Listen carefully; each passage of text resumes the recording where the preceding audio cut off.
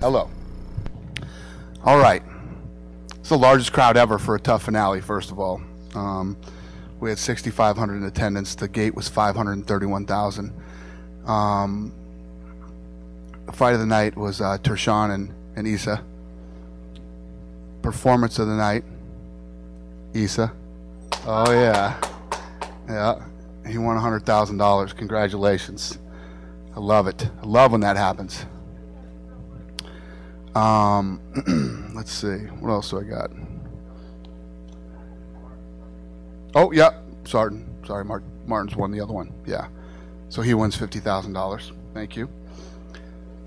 I'm on my last leg, boys. I'm about to drop dead, so bear with me tonight.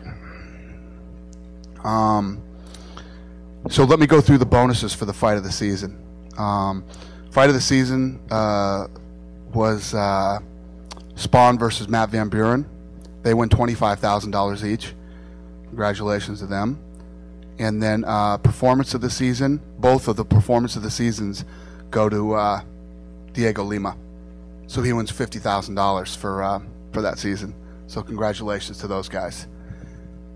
Everybody's here. BJ's getting stitched up, and then he'll be here in a minute. First question, raise your hand. They'll bring you the mic.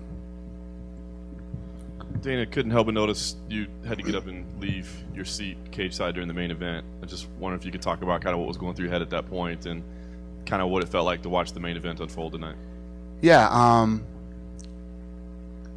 everybody knows where I was and how I felt and what I wanted. BJ Penn is a guy who I get to this point where I understand it and I get it. You know, the fans go crazy on me when I want guys to retire. But BJ Penn is a guy that BJ Penn was our jiu-jitsu coach before we even bought the UFC. You know, so I've known this guy forever.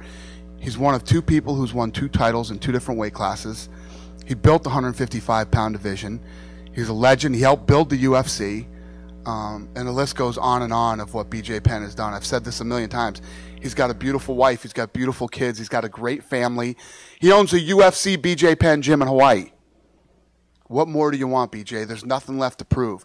Fighting is a young man's sport. And guess what? Matt Hughes could still fight in the UFC. And so could Chuck Liddell, and so could Forrest Griffin. I don't want to make $1 of that kind of money. And he was brutally honest. I mean, he said in there that he felt he shouldn't have been in there tonight.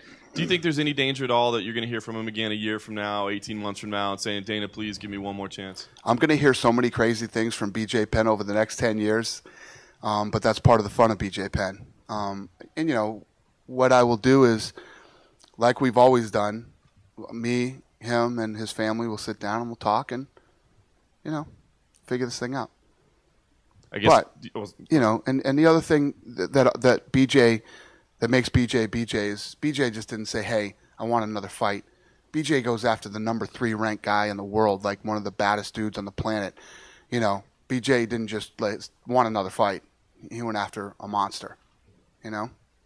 And Frankie, if we could get your thoughts. I mean, obviously, I'm sure during the course of a fight, you can't be thinking about, here I am, you know, possibly beating this MMA legend into retirement. You've got to get the job done. But I guess in retrospect, it's just kind of a somber mood tonight. You know, does that translate over to you at all? I mean, is it kind of bittersweet for you at all that kind of seeing him walk away, or do you just enjoy another victory? No, you know, I kind of said that myself. I felt that as, you know, the finish was going on, it was bittersweet. I didn't get up and celebrate like crazy, kind of, because I felt like that was what was going to happen.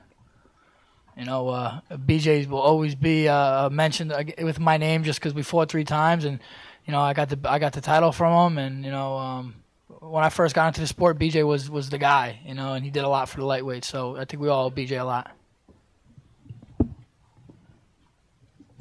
Dana, you referenced, you know, you didn't want the fight in the first place. Do you regret making it? You know, when he called you saying, "Hey, dude, you're not capable of doing this, and you're biting off too much you can chew." No. I'd regret it if I made another one. Not this one. It's at the end of the day, he's BJ Penn. He wanted to come back. I mean, when I called Frankie, it wasn't like Frankie didn't go, "What? Are you kidding me? Are you crazy? He's the number 3 ranked guy in the world." He was like, "Yeah, I'll give BJ another shot. I'll fight him again." I mean, we're talking about BJ Penn. It's not like we're talking about, you know, some crazy guy coming out of nowhere and saying, "Hey, I want to fight Frankie Edgar." BJ's got listen to the crowd tonight. Look at the most attended, and listen, boys, you delivered, you did it. But let me tell you what, people weren't flocking to see the finale of The Ultimate Fighter Season 19, okay? Right. They weren't flocking in droves because that season was so successful and the fights were amazing. They were coming in because BJ Penn was fighting again against the number 3, badass monster Frankie Edgar. That's why people were flocking. The other question I have for you is it drove you crazy during his career when he said he wanted to win all the titles and keep moving up and wait and doing that. But isn't that what made him so beloved by a lot of the fans? Because he was willing to do anything and challenge himself beyond what most other fighters were willing to do. The one thing that I've learned in my however many years in the fight business is people love real fighters. People love guys who love to fight. One of the most famous, most beloved fighters of all time, Chuck Liddell. Chuck Liddell would fight with me about fighting. He would do it for free in a backyard. He would do it anywhere, and he would fight anybody, and that's why people loved him. Arturo Gatti was one of the most beloved fighters. I mean, if you look at all the guys that people really love as fighters, they're guys who love to fight. And BJ Penn is one of those guys. BJ Penn was so fun to watch, and he would say crazy stuff. When BJ Penn ruled the world, man, the phone calls that I would get on a weekly basis was just mind-boggling. Is he a guy that, you mentioned Forrest and Chuck and some of those guys, they have jobs with the UFC. Would you kind of give him some kind of no-show job type thing? Yeah, BJ does. BJ, we did a UFC gym with BJ, That's no joke. BJ's a partner in that thing, and it's kicking ass. The gym, though, might be like an inducement to, he's working out and teaching somebody else, right? And, an inducement to come back. He comes in, shakes hands, kisses babies, and walks around the gym and then leaves. It's not like he's in there training people and scrubbing the floors and, cleaning the mirrors. BJ's doing all right. And then two other questions, one for Frankie and one for you. Do you see Frankie getting another title shot at featherweight? And would you even consider, I know it's quick to put him against Mendez in August? Yeah. Aldo's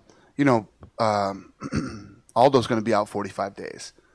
The Mendez-Aldo fight can still happen. And then I gotta call Frankie Monday or Tuesday or Wednesday and see where he's at and what he's thinking, what he wants to do. And Frank, can you just talk about your thought? I mean, obviously, you said in the ring you wanted to fight for a title again. I mean, would you, are you ready for that to be your next fight if you got the winner of Aldo and Mendez? Dana says they fight in 45 days. For sure, for sure, I'd fight the winner of that fight. I've jumped to it.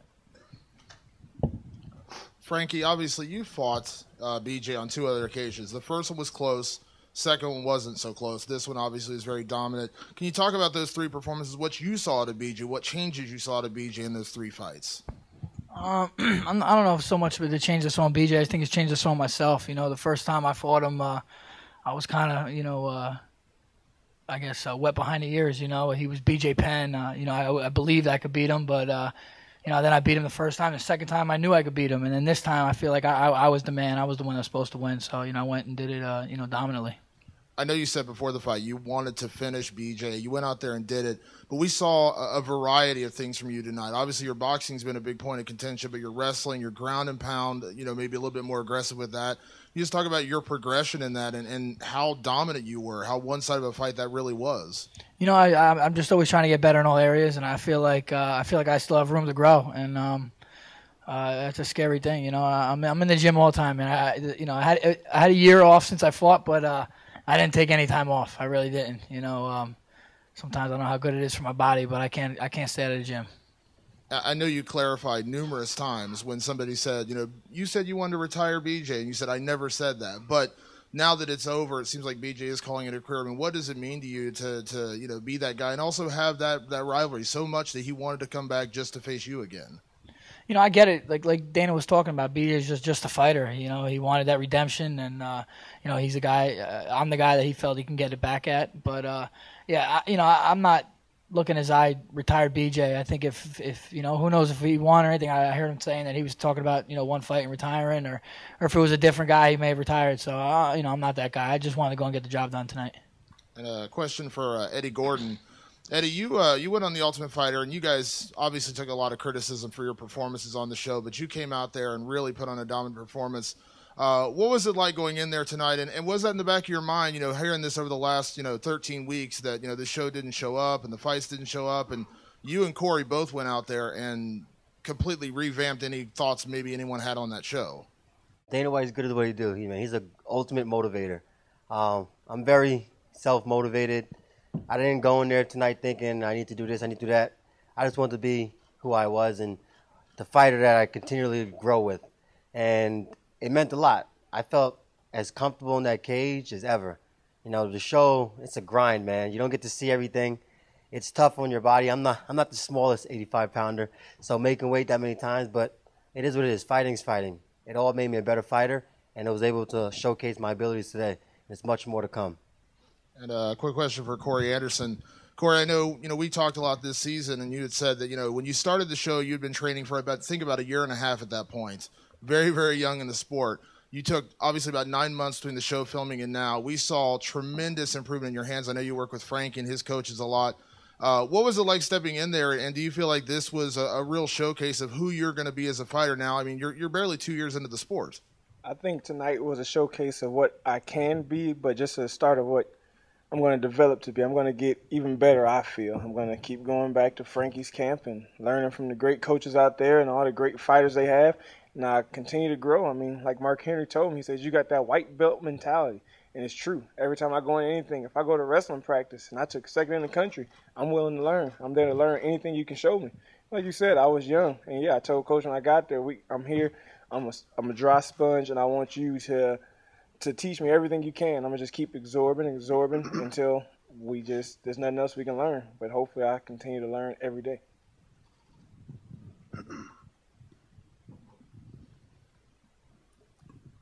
I've got a question for Derek. Could you talk a little bit about your past and how, I know people talk no?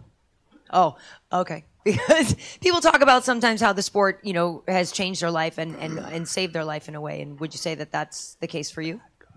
Yes, I truly believe it saved, me, my family. The path that I was heading on wasn't the right path. And I believe that's the only way that I could have changed by going into that situation, like going to prison and stuff like that. Because I grew up without a father, so tough love was the only thing I knew. At what point did you find the sport? A few months after I got out. Yeah. And Dana, what do you have to say about the idea that he mentioned calling out Matt Mistrione? Obviously, Matt's healthy. Derek didn't take much damage. Is that a fight you could put together soon? Probably, yeah. We'll see what happens, yeah. All right, cool. He's a scary guy, man. Right? Wow. Yeah. See the one he missed? Shit. Thank you. And Frankie, for you, just curious how you feel. Obviously, all of your guys were in the finals, and it speaks to what you do as a coach. I'm just curious if you thought these two would be the ones holding the statues at the end of it all. I'm proud of these guys. They put a lot of work in during the show, and obviously they continue to do so. Corey, I see it on a daily basis. Matt, Eddie trains with Matt and Chris and those guys, and they're close to us. So, I know he's going to be well prepared. The cream rises to the top, and it did tonight. Great. Okay, and now that BJ, you are here, first, thank you for everything you've done over the years, and obviously people want to know, have you officially decided to stop fighting? Yes, of course. This is the end. I'm thinking to myself, why did you step back in the octagon after the beating that Roy McDonald gave you? And the reason is because I really needed to find out if I didn't do if I didn't make this night happen for myself, I would have always wondered, and I would have always went back and forth and begged Dana to let me get back in, and I guess I needed some closure. And you specifically needed closure with Frankie, or you just specifically needed one more opportunity in the octagon? One more octagon. I mean, I was gonna see how far I could take it. I was gonna see what happened when I stepped in with Frankie, and then I was gonna see where it went from there. If it was a good victory that I could walk away with, or if I was still hungry and wanted to do it again. And did you feel that pretty quickly in the fight that it wasn't right anymore? Well, I definitely, when the blood started going all in my eyes and everything, and the fight started getting real tough, you know, I realized it takes a high energy level to compete with the top people in the world. It's you know, you could have every technique figured out, you could have this and that and all your theories ready to go, and at the end of the bottom line is you need a high energy level to compete against these guys. They're very hungry. They want to be the best. You know, I can sit here and say 1,000 times that the sport passed me by, but it's just, there's just such quality people, you know, in the UFC at the moment. Thank you. BJ in the back here. I was curious if you could reflect for us on what was your best moment, your biggest achievement here in the UFC. Well, I thought you were going to ask me what was my best moment tonight. Walking out, probably.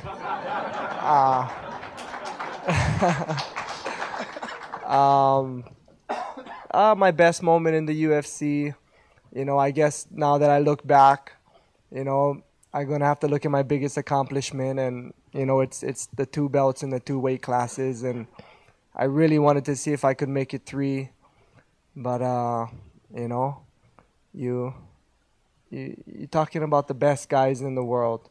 You know, you look at someone like Frankie Edgar, you think, oh, that little guy, you know, this and that, but, you know, these guys, they want it. They want it.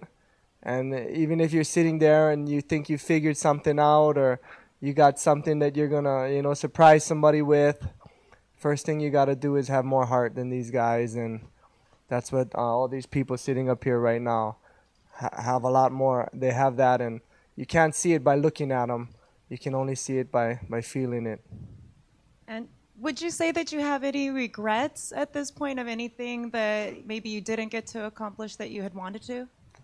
The biggest regret would have been is if I didn't get in the ring tonight, because I'd always wonder, and I'd always kick myself in the butt, and I'd always complain to Dana and complain to everybody that, man, I could have did it again. And now I know for sure that I can't. Thank you. Yes, this question for BJ. BJ, you mentioned a couple of your great accomplishments in the sport. At the end of the day, what do you feel you want the fans and the commentators and those that follow the sport most? What do you want to be most remembered by, and what do you think your lasting legacy is?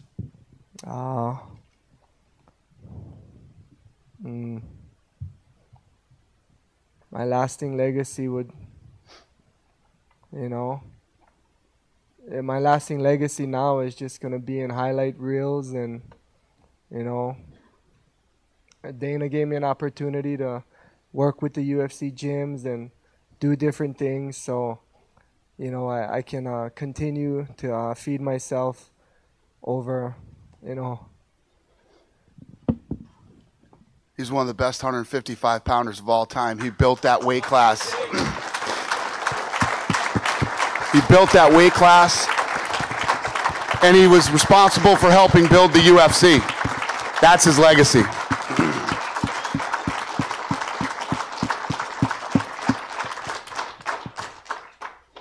And this question's for Frankie. Frankie, what do you feel like these 3 fights with BJ Penn have done for your career, and how do you think that this has helped define your legacy in the sport? I mean, just to be, like I said, you know, before, BJ is going to forever be a part of my career. You know, the upside of my career started with BJ, him giving me the title shot. And, you know, when you have 3 fights with a guy, or whenever I'm mentioned or whenever BJ's mentioned, I feel, you know, the other guy's going to be mentioned. So, you know, I think all lightweights, all little guys, or not even, just everybody in the UFC owes a lot to BJ. Frankie Edgar. Frankie, about your game plan tonight. With each of the 3 fights with BJ, we've seen you win in a more convincing fashion, but also it seems like your game plan has opened up. You know, by the second fight, we saw your takedowns being showcased. Tonight, you were jumping in BJ's guard, following him to the ground. Was that part of the game plan going in with each successive fight, your confidence growing, fighting him, or was that just circumstances dictating? I think it's just a development of my, you know, my skills and my beliefs in myself. You know, BJ was a tough mountain to climb, and it takes confidence and belief in yourself to keep that getting to the next stage, and I think that just has to do with the time I put in the sport. And question for the Ultimate Fighter winners tonight, Corey Anderson and Eddie Gordon. Eddie, to you first, and then if we could go to Corey with the question. Did the two of you, we don't always see all of the storylines on the Ultimate Fighter after editing. It was a big night for Team Edgar, but did the two of you, throughout the course of the season, have any particular friendship connection moments together? Because you guys are always going to be associated on this finale with two guys who had spectacular first-round knockouts that were 10 seconds apart. Did you guys, during the course of the season, have any particular bond? Yeah, well, we definitely had a tight bond. I'm very outspoken, if you guys didn't notice that, but Corey's great. We had a tight-knit group from the start to finish. I think if you ask any one of our teammates, we were all tight. You probably didn't get to see the bond between me and Corey, but he pushed me. Like, I was the bigger 85-pounder, so I probably trained with Corey just as much as I did with anybody else on the show. He's an awesome wrestler, and he helped me grow a lot. Being able to compete on a high-level guy every single day, he made me a better fighter without a doubt. To you, Corey. I have to second exactly what he said. I mean, we became kind of like brothers. I mean, it was times while we was in practice, we get into arguments over little stuff, like little nitpicking stuff, and we were just tired, exhausted, like brothers do. But at the house, we were very close. I mean, as you saw in my semifinal fight, I picked him and gutted to corner me, and I picked Eddie because we had worked so much, and he knew me, and it was close. Like, if we went for a run, we was doing it together. We was around the fire every night together, cooking together, hanging out. They just lived on the second floor, and I was on the first, so you didn't get to see much of us. But me and Eddie was very close. And finally, to you, Dana, you have not been shy about your criticism of this season of The Ultimate Fighter, but tonight, two spectacular first-round knockouts by these guys. Does it take some of the sting out of what's been seeming like the bane of your existence the last couple of months? Yeah, I walked into the octagon after and said, where the hell were you guys all season? And yeah, you know what?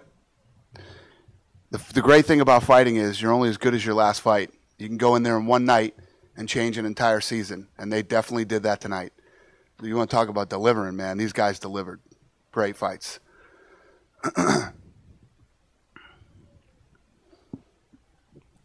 Question for Frankie. I know you haven't fought in a year, and you just had a third child. So do you want to come back quickly and be more active for the second half of the year, or do you want to take some time off now? I want to definitely fight before the year's over. I want to get more than one fight in this year. So, go home, talk to the team, and see what's up. But, before the year's over, I'd like to fight for sure. And I know you also said that you wanted a title shot or someone that would get you close to a title shot. If you can't get the title shot, is there someone that is of interest to you? I'm really not a name caller, but, Danny said I'm number 3. I thought I was number 2. So whoever's number 2, I guess, would be good. I don't know what you are. These guys change every friggin' day. Even when guys don't fight, guys get changed in the rankings. Who knows? Would one of you guys give Kevin Howley the mic? You want the mic, Kev? Oh, you're not done yet? Oh, okay. Well, I just wanted to know, BJ, are you okay to answer a couple? Yes, sir. Just curious how you felt as a featherweight for the first time, and did you feel like maybe if you were at 155 or obviously 170 that you could have performed differently? That's neither here nor there, Ariel. That's just all speculation at this point. Okay. And it seemed from watching you and from watching some of your fights that you changed your stance a little bit, the way you were attacking specific that you had worked on in this camp? Yeah, I was trying to use some range, some distance, but Frankie mixed it up well, cut some good angles, stayed busy, and, he got to me.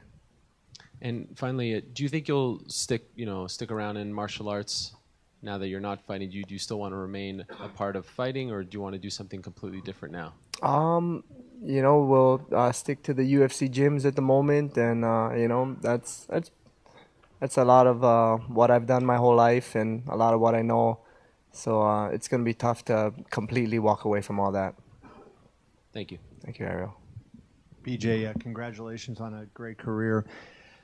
I wonder, talk about your first win over Matt Hughes, because that remains one of the, epic fights in UFC history. Do you think in the aftermath of that, if had you stayed in the UFC and not, had the contract dispute gone out, that, you might have accomplished some of those other goals that you set up to do, when you were talking about, running the table back in the day? I was thinking about that a few months ago, actually, and who knows what could have been if I had all those other fights in the UFC, and it did cause a rift for a while, and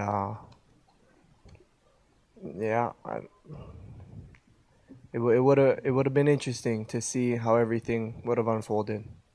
And you mentioned in the little video that was played in the arena before the fight that, Frankie was your greatest rival. And, I kind of immediately thought of Hughes and GSP. And I'm just curious, since you said Frankie's your greatest rival, how you characterize those two and your, rivalry with them? Because a lot of people thought, maybe you were the three best welterweights of all time, too, or up to that point, Mm-hmm. No, without a doubt, me and Matt and me and George have had some legendary clashes together, and they were good. It was it's just tough, definitely. I think that's what kind of made my career something to watch and to look at, is that I did have these different rivals throughout the years, and a fighter, like everybody always talked about Roy Jones at the beginning of his career. He never had anybody to fight against, and that's what makes a career great, to run into all these people. So I was actually just blessed to have these rivalries with these three people. Question for BJ. Dana always talks about the guys that have built their careers from a countryside standpoint, meaning like GSP with Canada, or Cain Velasquez with Mexico. You were a guy that maybe before anybody had an entire state behind them. I mean, the entire state of Hawaii. When I was there, you see BJ Penn billboards. I mean, I've never seen that before in the sport, and that was in 2006. What did it mean to have Hawaii behind you? And the crowd this entire week was insane. I mean, your name gets mentioned, your video pops up. I mean, again, you're a fighter. I don't know how much that plays into it, but what did that mean to you? It's always been so amazing, the support I got. It would be the strangest thing. I'd lose a fight and I'd go walk down the road. I couldn't walk down the road, and I'd say I'm gonna get more famous every time I lose a fight, or different things, and people just could connect with me. They felt that I was just a normal human being. In the off season, I'm overweight, and I'm just trying my best, like anybody else. I think the appeal was that, here he is. He's just a normal guy, just like us, and he's giving it his all. And a question for Eddie Gordon. We saw your teammate last night, Chris Weidman, amazing performance. How much did Chris play into your camp this time, and training with him at the exact same time that he was getting ready for a title fight? You were 24 hours later. I mean, how much did he play a role in your performance tonight? Man, it was priceless. Like, Chris played a big role in my life. Like, I didn't even know about mixed martial arts until I walked into the gym and he was there. Like, without him, I wouldn't even be here right now. He said, come check this sport out, and I fell in love. It's almost like a gift and a curse. I get to train with the world champion every day, so you take your bumps and bruises along the way. But in reality, it doesn't matter who I go in the cage with, because they're not Chris Weidman. So just that advantage that I get mentally is huge. We push each other, to the limits, and every single day I'm in that gym, I learn something that's invaluable to a fight. Everybody in the UFC is good. If you don't believe in yourself, why should somebody else believe in you? So, he told me, just when you're sparring, it doesn't matter who you're sparring with, just push it to the limit, exhaust yourself, and the fight can only get easier. And one last one for Corey.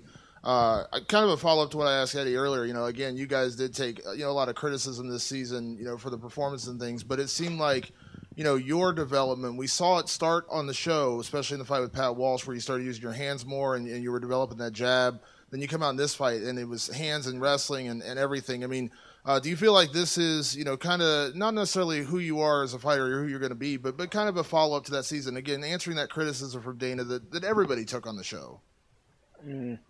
Like I said, it's a start of what I can become. That's what I'm thinking. I'm just going to continue to grow, and I'm not going to stick to one thing. I'm going to continue to work things as a mixed martial artist, and I want to learn. Like, yes, my hands are very developed now, and I feel confident with my boxing, and I probably lean a little more to my kicks now. It's just, but I just feel confident that I'm going to keep growing.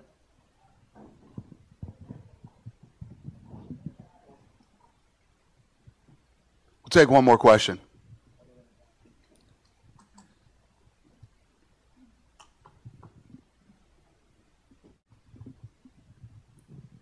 Dana, now that this season of The Ultimate Fighter is wrapped, how pumped up are you about the debut of the strawweight women's division on the next season? Yeah, I'm very excited. It's like nothing we've ever done before. We have the top 16 women in the world in that weight class, and it will crown a champion at the end of the season. So it's different, it's exciting, it's new. The women go after it. There's already been, the first day when they get in there, there's already been stuff. Half of them don't like each other. It's it's going to be a very interesting season. Yeah, we heard Felice Herrig almost got thrown off the show on the first day. What's that? We heard Felice Herrig almost got thrown off the show on the first day. Well, no, I wouldn't say that she almost got thrown off, but a fight broke out the first day almost. So something to look forward to then. Yeah. All right, thank you. Thank you. Thanks, guys. Like I said last night at the press conference, been an unbelievable week. We really appreciate all your work, and see you at the next one.